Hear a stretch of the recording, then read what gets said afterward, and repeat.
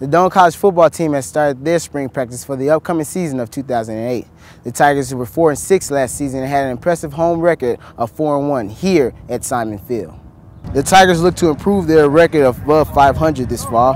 I spoke with head coach Matt Francis, and he said that the Tigers have a lot of weapons on offense and defense that will lead them to a winning record. We are about halfway through spring football. Right now we got 7 practices done with 8 practices to go, as long as the weather holds out okay. And returning players that I think will be key for us, especially early. Seth Statesville was the second team all-conference defensive tackle for us last year, and he'll be back starting again in the defensive line.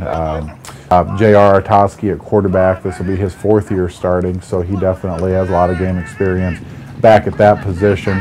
The Tigers will open their season August the 30th against William Jewell College in Liberty, Missouri. I'm Maury Smith, DC TV.